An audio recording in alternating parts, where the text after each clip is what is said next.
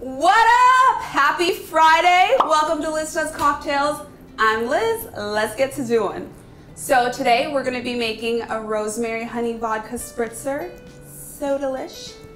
For this we'll be needing 1 ounce vodka, 1/2 lemon juiced, 1/2 ounce of honey, 1 sprig of rosemary, and a little extra for some garnish, club soda, lemon wheels, and crushed ice. I'm a fan of using lemon wheels instead of lemon wedges on your drinks just because I feel that it just looks prettier. You're gonna wanna fill your shaker with ice, your 1 ounce of vodka.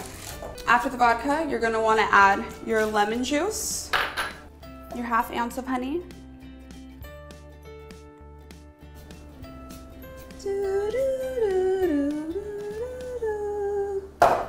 oh my gosh. All right. Clumsiest person in the world, your 1/2 ounce of honey and your rosemary.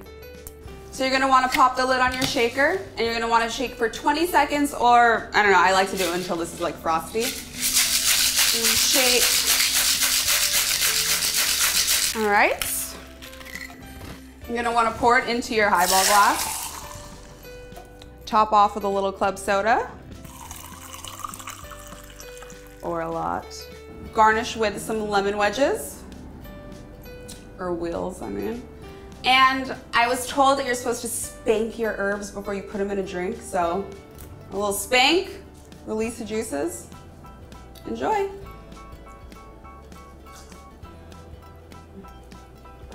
So good. Thank you guys so much for tuning in to this episode of Liz Does Cocktails. If you tried the drink and you liked it, let me know in the comments below. Click the bell below to be notified for future videos, and don't forget to subscribe.